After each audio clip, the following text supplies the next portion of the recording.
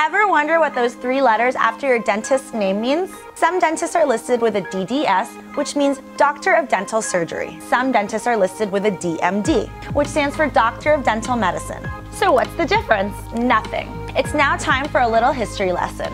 Back in 1839, first ever dental school in Baltimore, now known as the University of Maryland School of Dentistry, granted the first dental degree and titled it the Doctor of Dental Surgery. In 1867, Harvard wanted to start their own dental school too. However, they ran into an issue when naming the degree. Harvard only grants degrees in Latin, but the board members were not happy with the literal translation of D.D.S, so Harvard decided that they're going to create their own degree and called it, wait for it, Dentariae Medicinae Doctorae, or D.M.D. It does not matter if your dentist is a D.D.S or a D.M.D. They both mean the same thing, that they both graduated from an accredited dental school in the U.S. I'm Dr. Bianca Valayo, and I hope you enjoyed today's Oral Health Minute.